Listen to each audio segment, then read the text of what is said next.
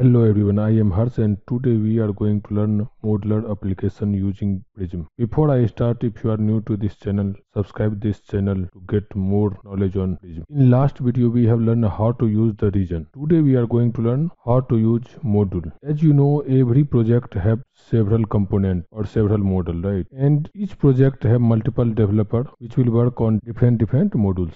So in this application we have these three things. So I want to make it one model, like one developer will work on toolbar part and one developer will work on sidebar part. So what I will do, I will create two module here. Now here I will add two module, one for toolbar and one for sidebar. So I will add class library here. I will search for class library and I will select .NET Framework class library and click on next, and here I will say toolbar module and click on create. In the same way I will create one more. Let's create it.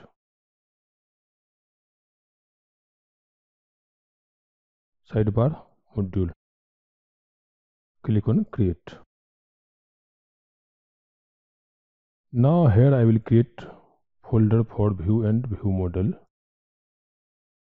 Add folder views and then view models. This I will delete.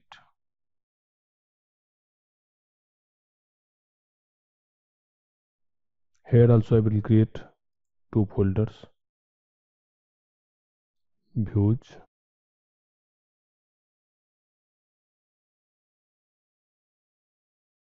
view models, and also I will add folder called modules.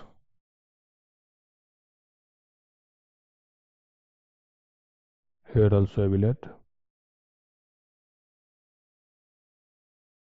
Now I will add view inside this views folder, new item, then search for this user control WPF application. I will say toolbar view, click on add. In the same way I will add sidebar to the sidebar module views folder, new user control sidebar view, add. Now I will copy this content from here to this toolbar view, and in sidebar also I will add this. Okay, now I will delete these two.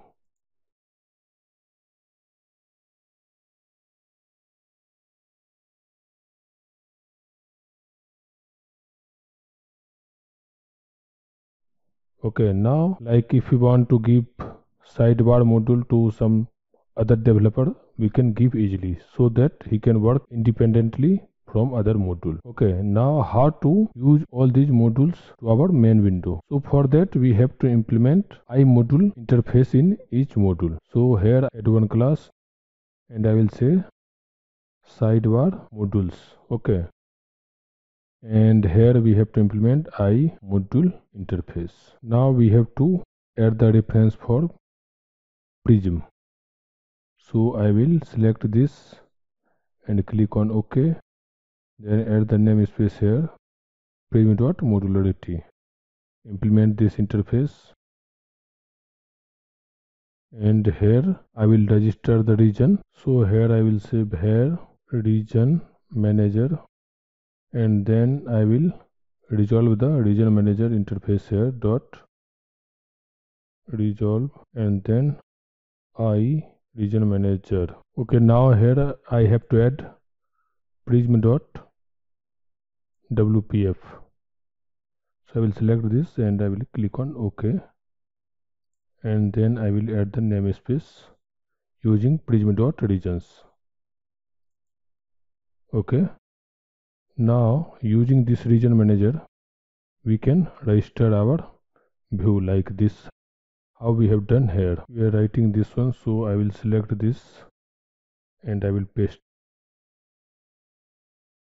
Add the namespace for this sidebar view. Okay, here we are getting error, so here we have to pass a region name and then the type. So what I will do here, I will remove it from here and then type of this view. Okay, now our view is registered with the region. In the same way, I will add for toolbar. Okay, here also we have to add references. Add the reference prism and prism.wpf and click on OK. Then create the module class, add class, click on add. Okay, what I will do, I will copy paste this thing and here I will change the toolbar region.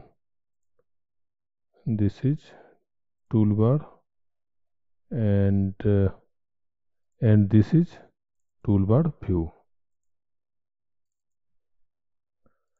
I will comment these two from here because we have removed this UI from our main application.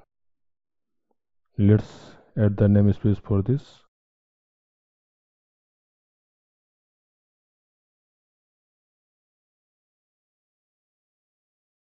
Now this module part is done. I will make it public. Here also.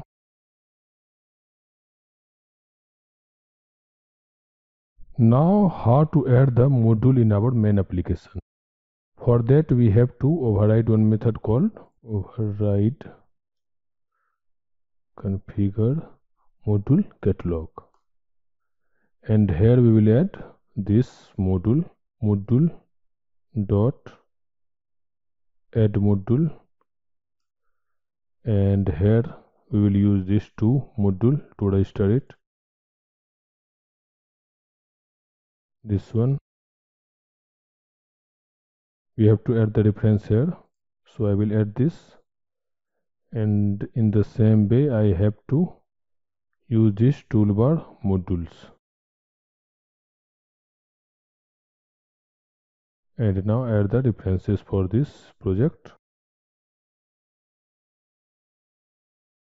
Now the module registration is done. Now let's run and see.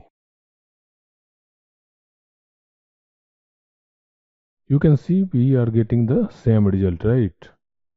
So now it is our modular application, and if you see here, these two modules are not depend on each other, right? We don't have reference for that sidebar module in toolbar or toolbar module in sidebar, right? So any developer can work independently on all the module. Okay, this is how we can make our application modular and make our application loosely coupled. I hope you learn how to make modular application using Prism. If you found this video helpful, let's share with your friends.